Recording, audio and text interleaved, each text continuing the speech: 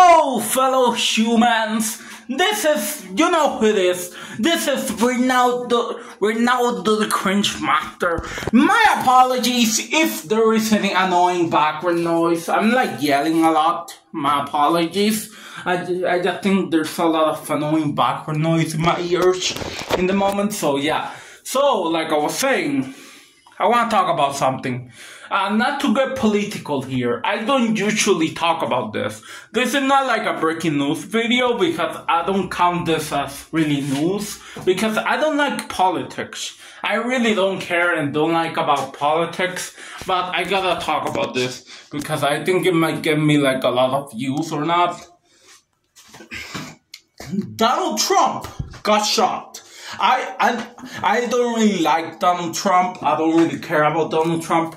I don't really like agree with his ideals, I think. So yeah, I don't know his ideals, but for what I have seen, his ideals are not good for what I have seen. So I don't really care. So like I was saying, Donald Trump almost got shot.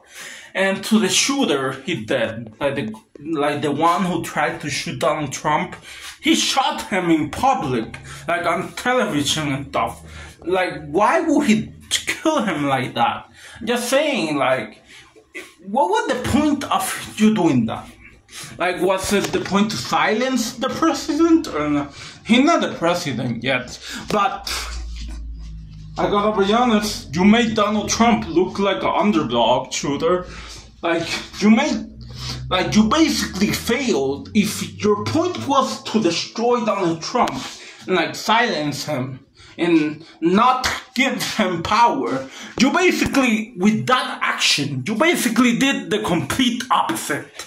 You made Donald Trump look like an underdog. You basically made him look like a good guy, in a way. So I think you basically go the shooter is dead, so he probably not gonna watch this video.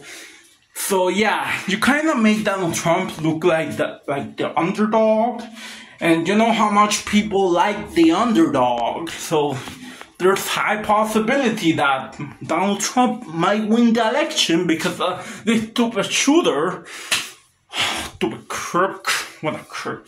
His name is like Crook something. Like brain dead. He got shot in the brain. Let me not talk about this anymore. Thanks for watching, everybody. See you all in the next video. Goodbye for now.